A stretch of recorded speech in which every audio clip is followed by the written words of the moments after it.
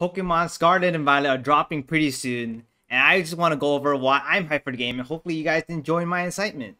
Before we start, make sure to hit the subscribe button for upcoming Pokemon Scarlet and Violet videos regarding hidden abilities, terra types, and guides, as well as follow my Twitch stream. I'll be streaming that live when the game drops.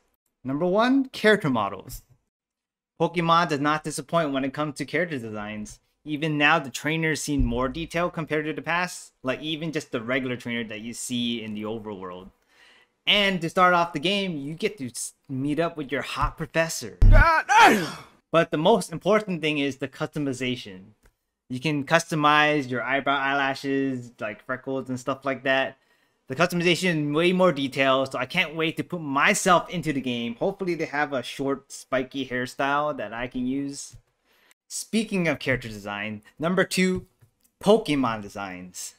Obviously, we have some returning Pokemon. Hopefully, my favorite non-legendary, non-mythical Pokemon, Machop, is in the game. Let's talk about the box legendary. I am getting a Scarlet version, and I do like how they play on the past and the future with the motorbikes kind of thing. So their design isn't too bad. I enjoy the design.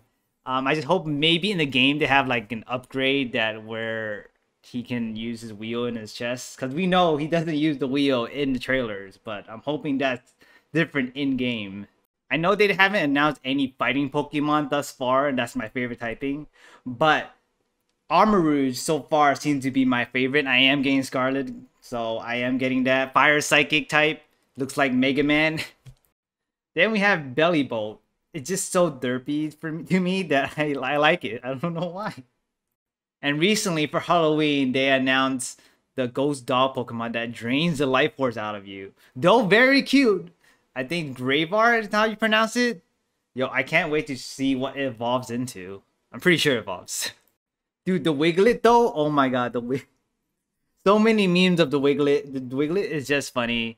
I can't wait to see what it evolves into. It's probably gonna be like 3 Wiglets too, but I don't know. We'll see. We'll see. Out of the starters, I'm gonna go with Quaxley because I like the way that he's like just flaunts his hair around. Yo, so vain, man.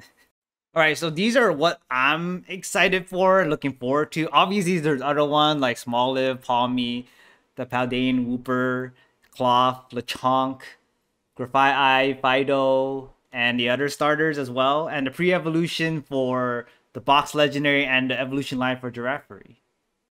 Number 3, open worldness. It includes gameplay mechanics. Let's start off with the auto battle mechanic, the Let's Go feature. That one seemed nice. It's a nice feature to throw in, and you can get drops, and those drops you can use for crafting, right? And the picnic sandwiches give you buffs. That's pretty nice as well. I'm interested in the school stuff that's happening, like what kind of story is going to be in there. Are they going to have classes, mini games within the school? Is there some kind of upgrade progression mechanic that we don't know about? And as well as that you can explore what you want, when you want, choose your own path, right? There's like 3 story paths. There's the typical gym battle stuff. And then there is the Path of Legends, and then there's a Team Star, and they're probably intertwined in some way. And you can go in any order you want. And then there's probably some post-story that use all 3. Dude, I can't wait to just explore and find out all the secrets that's just hidden in there. The open world is just, Now for my favorite thing in this, number 4, multiplayer aspects. Finally, in the first time, officially, we can have friends in the overworld walking together in like real time kind of thing. And I'm just wondering, like, story-wise, like, are you able to progress the story together? Like, does you do stuff in this world also affects your world? And the same thing with like Pokemon. If you find like a shiny or whatever, is it per game instance or is it per player instance? So I'm very excited to see how this works out. There's also the picnic feature that you can all go in picnics and you can actually see people battling in overworld, right? Because then there is no loading screen in between the battles. So you can probably just spectate from the outside. I don't know if they're gonna like say text or whatever, but you can probably see the animation when a Pokemon do their attacks. That would be great. I don't know. I'm looking forward to that. Last but not least, there is the Terra Raid battles, right? This is the new multiplayer, probably like the end game stuff, where you actually team up with your friends and go in the battle like in Sword and Shield. But this time is in real time and there's no turn taking. You just do it in your own pace. Like someone's slower, you don't have to wait for them. You just keep hammering down, and you just gotta beat that Pokemon within the time limit. And I'm excited for all these kind of battles that require a lot of coordination, I would say. Speaking of terrestrializing, it's like a new mechanic, right? Where you can get extra stab for your moves, and you can also change your typing so you can use that defensively. That's interesting. It's not like you're getting overpowered stats or something. So it's gonna be a lot interesting using Pokemon to have like 18 possibilities of a Terra type. So that's gonna help out the competitive scene for sure.